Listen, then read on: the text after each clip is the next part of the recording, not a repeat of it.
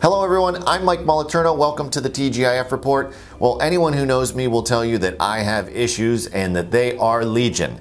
I am cranky, impatient, and have a bit of OCD, just to name a few.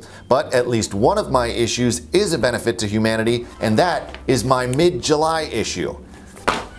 I'm disappointed in that joke too. But it doesn't change the fact that the mid-July issue is possibly the greatest thing to happen to humanity since David Hasselhoff sang on top of the Berlin Wall. I've been looking for freedom. I've been looking so long. Gets me every time. So anyway, let's get into this giant leap for mankind. The first thing I want to draw your attention to is this survey on page 9, which is part of our Brain Gain program sponsored by the Mahoning Valley Manufacturers Coalition, the Moransky Companies, and Sweeney Chevrolet Buick GMC. The survey of 1,000 students from across the country finds at least a third are changing their plans for the future because of the coronavirus pandemic.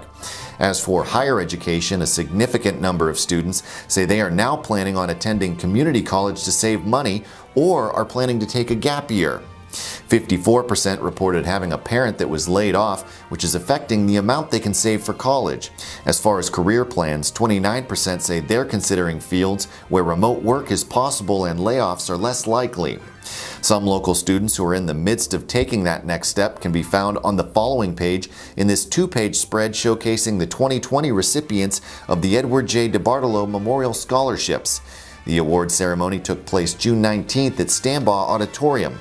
Congratulations to all the winners. Now, if you are watching this and live in Ohio, then you'll want to check out this story on page 14 that comes to us from Your Voice Ohio.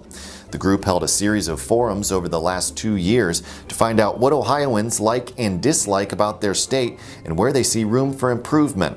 Take median household income, for example. When adjusted for inflation, median household income among white households in the U.S. dropped $663 from 2000 to 2018. In Ohio, it's down $3,870. The numbers are even worse for black households. The median household income among black households in the U.S. fell by $3,026 over the last 18 years, but in Ohio, it fell by $5,375. In the financial services section, we have several stories of interest, such as this one on page 22 about navigating turbulent markets.